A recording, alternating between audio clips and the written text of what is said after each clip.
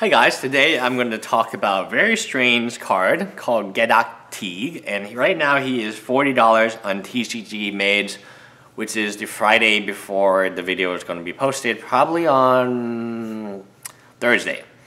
So Gaddock Teeg is a card. I'm going to pull him up. Actually, I know less about this card than I do about Eye of Ugin being the other one that you guys wanted me to talk about a little bit.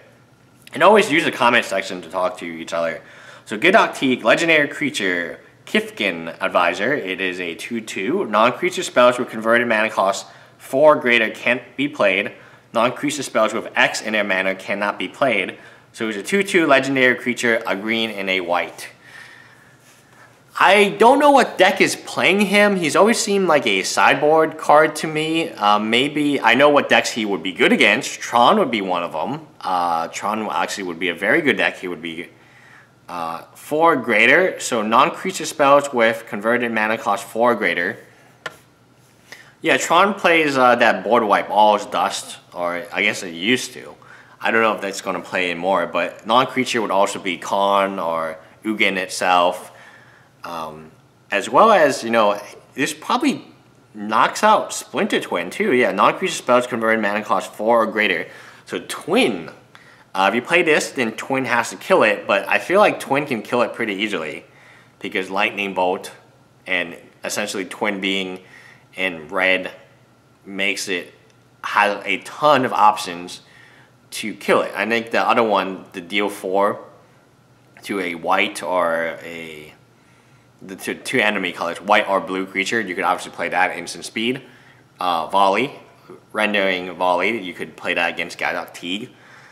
So Gaddock Teeg, a very interesting card. I don't know why he's at $40. Maybe you guys can explain to me in the comments below, sections below.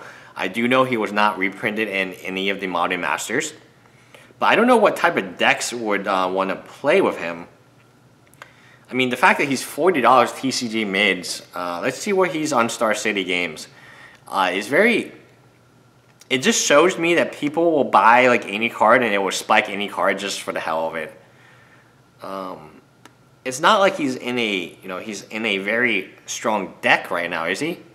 Modern Season has not happened yet, so we're going into Modern Season soon, but it will be Standard Season at least until February, where GP Houston is Standard. That's how I know that date. And so Gaddock Teeg, a very interesting card, a very sideboard-esque card, if you will. Will he go above $40? I don't know. Maybe.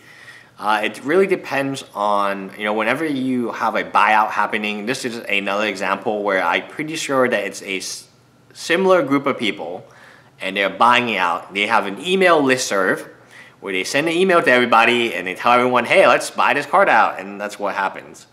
It's kind of ridiculous in my opinion that it happens that often.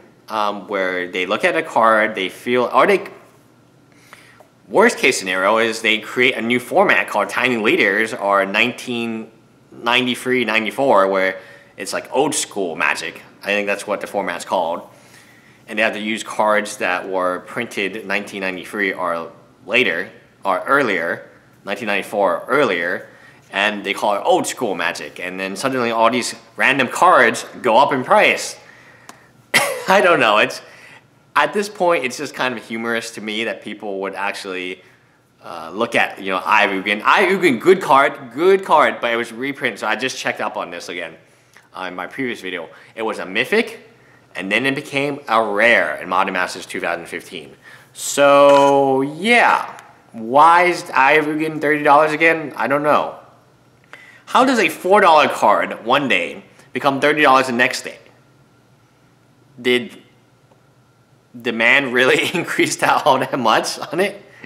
Like, it doesn't make any sense, right? Unless you have a bunch of people on an email listserv and they are buying these cards because they're being told to buy the cards, and then they can sell it to other people who are not on this email list, and they, you know, can make money from that way. The only way you make money from a Gaddock Teeg at this point or a Eye of Ugin is if you purchased early and you dump them on someone who's trying to look to make even more money.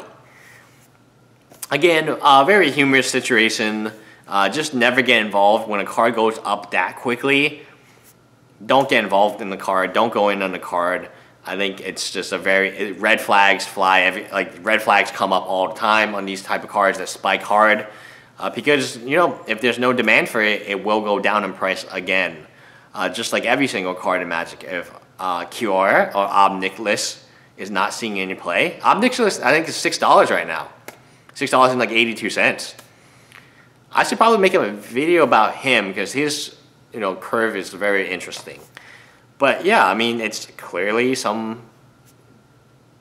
a doing of a group of individuals who I'm not going to name because they hate my videos very much. And they want to buy out Gaddock Teeg and they want to buy out Ivory. Good on them. Good for them. Make Magic cards more expensive because that's obviously what you're doing. Anyway, bye guys.